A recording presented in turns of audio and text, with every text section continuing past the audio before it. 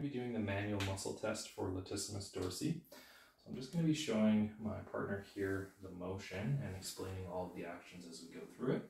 So we're going to be starting with the arm up above the head, and he's going to be swinging his arm through motion, bringing it behind his back and almost kind of pushing away in this direction here. So as an explanation of those actions, from a flexed position, this is going to be causing extension. The humerus is going through some medial rotation as well as adduction.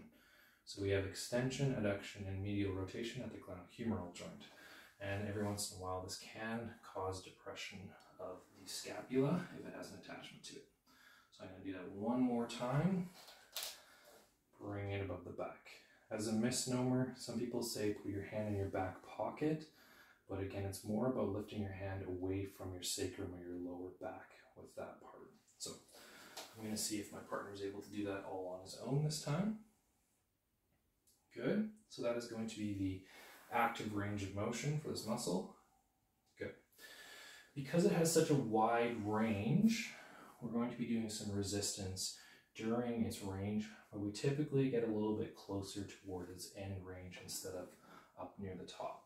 So I'm going to have him about here, and I'm going to be pushing on his arm in the lever to try and get some rotation as well as bringing it up away from his body. So he's going to hold.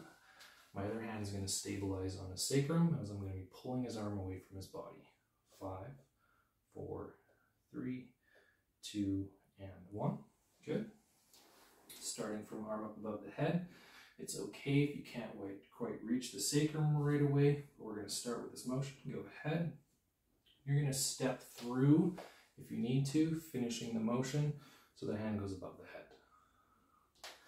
Let's do that one more time. Starting from up here, go ahead and pull all the way through that motion, and again finishing with a hand behind the back. Excellent. The last part of this, we're going to lengthen Latissimus Dorsi. So the reverse actions, we're going to be bringing the arm straight up above the head, which is going to be the opposite of adduction is abduction. The opposite of extension is flexion. So when you combine those two motions, it's arm straight above the head, and the humerus naturally externally rotates to clear the acromion, getting you into this position. So you can hold at the humerus, and if you need to, stabilize at the sacrum as you bring that arm straight up above the head for its length position. So that's going to conclude the manual muscle test and length of lats.